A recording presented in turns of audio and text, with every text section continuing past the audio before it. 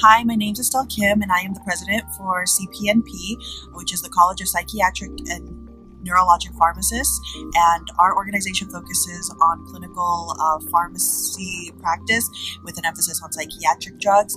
And so a lot of our events are geared towards learning more about psychiatric patients and also the different disorders that you would normally see as a psych pharmacist. And I think it's really great for anyone who's looking to go into psychiatric pharmacy as a career, because it really exposes you to a lot more than what you would just find in the classroom. So please join CPNP. Hi, my name is Annie, and I'm currently the president-elect for CPNP.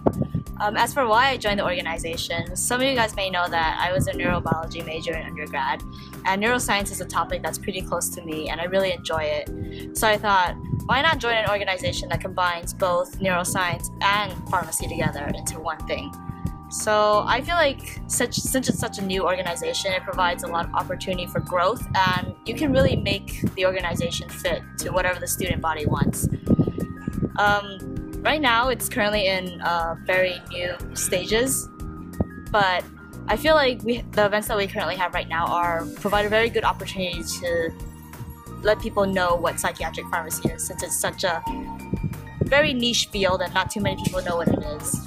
My most favorite event would probably be the Psychiatric Pharmacists Roundtable that was held in fall quarter, and that was because it provided an opportunity for everyone to meet a psychiatric pharmacist and to just get to know what they do on a daily basis.